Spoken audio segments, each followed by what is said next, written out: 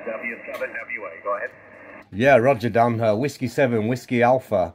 Fantastic copy from your part of, I think you're near Seattle. Oh, I know you're in Washington. I'm just looking on the map. Awesome conditions. And all received on the 100 watts. Well, that's superb. This side, Dan, I'm running the FT DX101MP. So I've got 200 watts barefoot. And it's a Cushcraft MA5B antenna in your direction. And I'm amazed on the signal strength. I've got a friend who's further down in Oregon.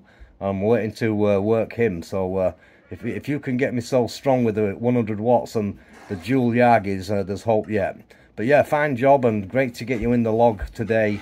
Super contact, real DX there. Back to you, Whiskey 7, Whiskey Alpha, Mike 0, Yankee Kilo Sugar. Yeah, okay, Simon. I'm not up on all these antennas. There's so many of them out there, I can't keep track of them all. But this MA5B, is that a Yagi? Yeah, Roger, it's a 3-element 5-band Yagi. It works 10 meters, 12 meters, 15, 17 and 20. And it has a bit of gain on 20, 15 and 10. And on the 17 and 12, it's more of a dipole with a director at the back, or a reflector, should I say.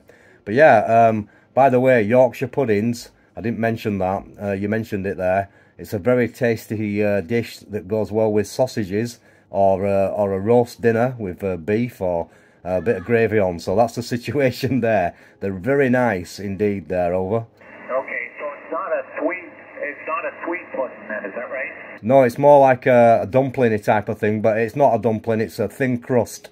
But it goes on them kind of dishes. So it goes with your Sunday lunch, or possibly we have it with sausages and gravy and mashed potatoes. And it's a great combination, over. Okay, so that sounds like a traditional English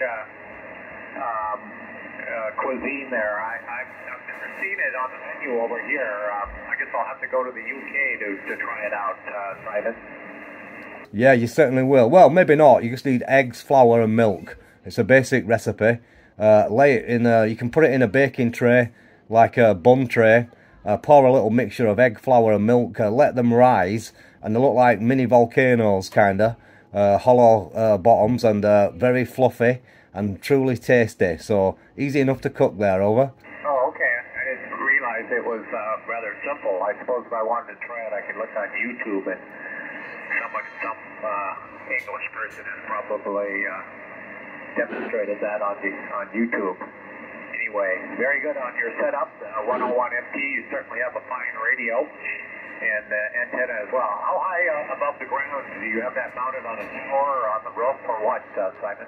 It's not particularly high, Dan. It's only 20 feet on a homemade tripod base-mounted thing. 20 feet above the ground, but we are 600 feet ASL on a hill, and it's a great drop-off below the antenna. But unfortunately, Dan, I've had the call for the evening meal. It's not Yorkshire puddings, but it's something pretty good. So I better get myself into the kitchen and start eating. But couldn't resist coming back to the call and hearing you from the West Coast with such a fantastic signal. So I'm sure we can do it again under these superb conditions. Back to you, Dan, and thanks for the short one. Sorry I've got to rush, but I'll be in trouble if I don't get in there quickly. Whiskey 7, Whiskey Alpha, Mike 0, Yankee Kilowatt Sugar, over. Okay, Simon. Yeah, I was calling CQ over and over and not getting answers. I was going to go have my breakfast until you answered, but I'll have mine now. So yeah, I don't want to keep you from your meal. 73, thanks for the chat. Enjoyed it. See you next time. W7WA. Oh yeah, look forward to working you again, and you're coming through superb. Keep up the good work with those 2 stacked Yagis. Doing a fine job. Nice to have met you, and have a lovely Sunday. M0YKS. Thank you, Simon. W7WA.